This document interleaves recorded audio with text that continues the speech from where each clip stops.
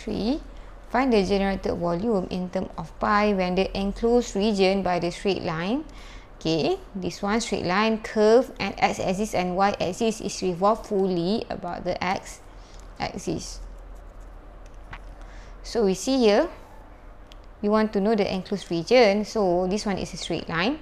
So y is equal to 5 minus x. So we know that y is equal to mx plus c. So y is equal to negative x plus 5.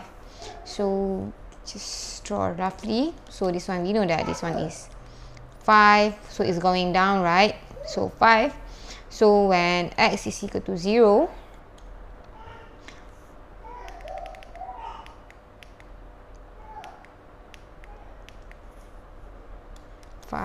so we know that when y is equal to 0, 0 is equal to negative x plus 5, x is equal to 5. So this one is actually 5, 5.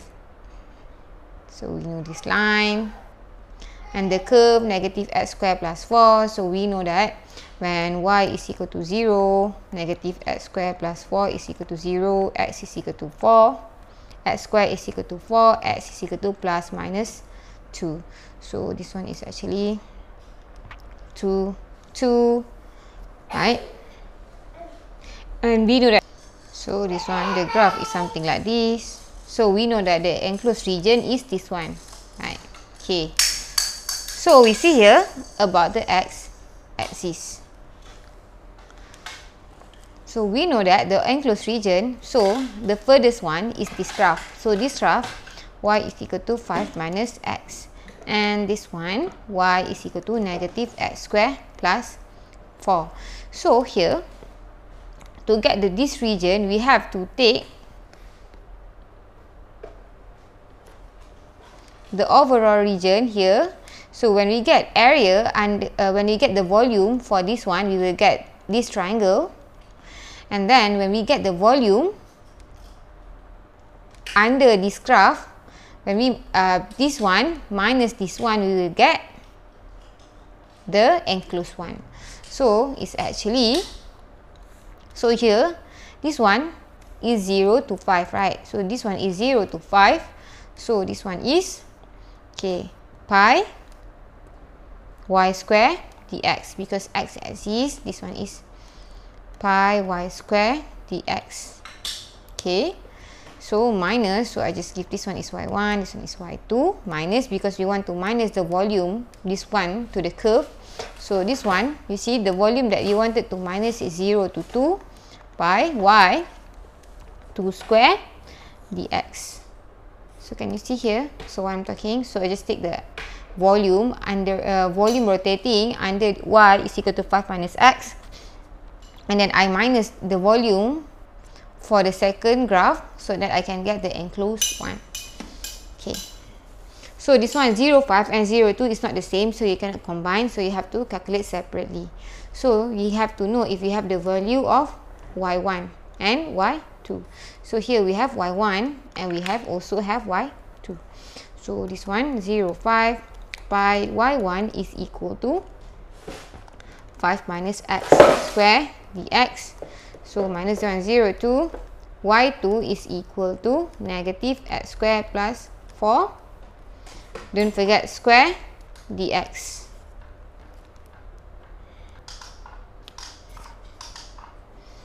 Is equal to 0, 5. So actually pi we can take out.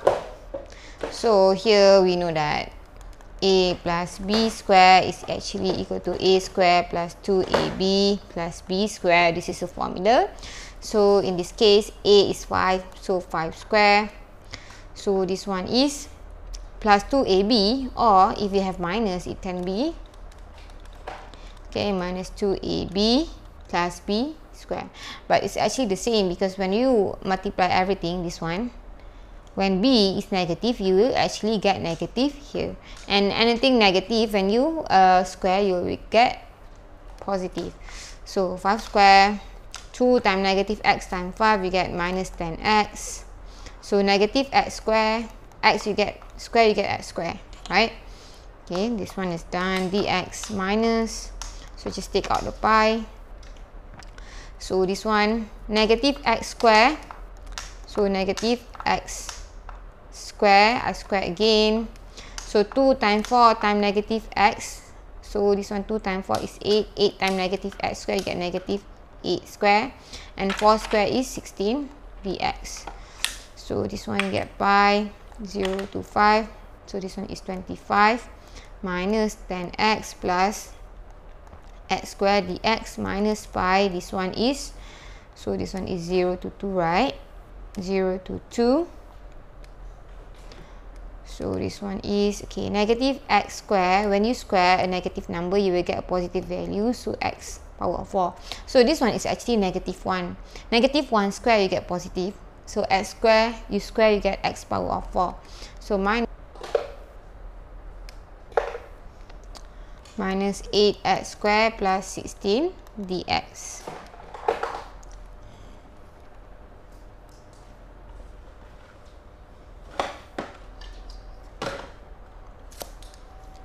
So from below here, see this one is 0 to 2 just now.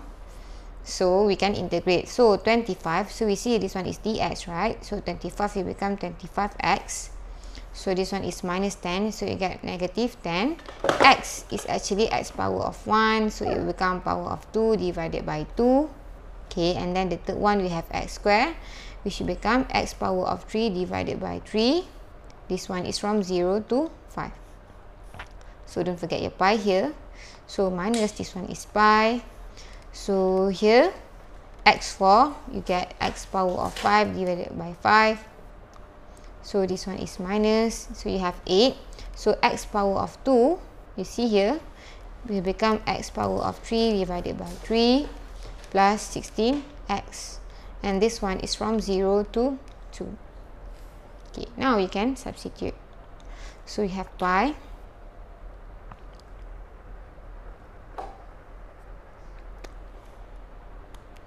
So first you substitute x with 5. So you have 25, 5 minus 10 divided by 2, we get 5. So 5, this one is 5 square plus this one is 5 cube divided by 3. Okay, so this one done. And then you have to minus, you substitute x with 0. So you can see that when you substitute, actually you will get all 0 here, but never mind, just show you. So this one is 25 0 minus 5 0 square plus 0 cube over 3, which you will get 0. So this one, everything is 0, 0, 0 is 0. So this one you will get 0 because 0, 0, 0, right? So you have minus. So here you have pi. So we see the second one. X power of 5. So you substitute with 2. So this one will become 2 power of 5 divided by 5 minus 8. 2 power of 3 divided by 3 plus 16 times 2. So this one. Okay, and then minus. So this one is 0. So we substitute everything with 0. And you can see this one will become 0 power of 5, which is 0. Should I just write it? Okay lah. So this one 0 power of 5 divided by 5 minus 8. 0 power of 3 divided by 3 plus 16 times 0. Okay, so this one will also become 0, which is equal to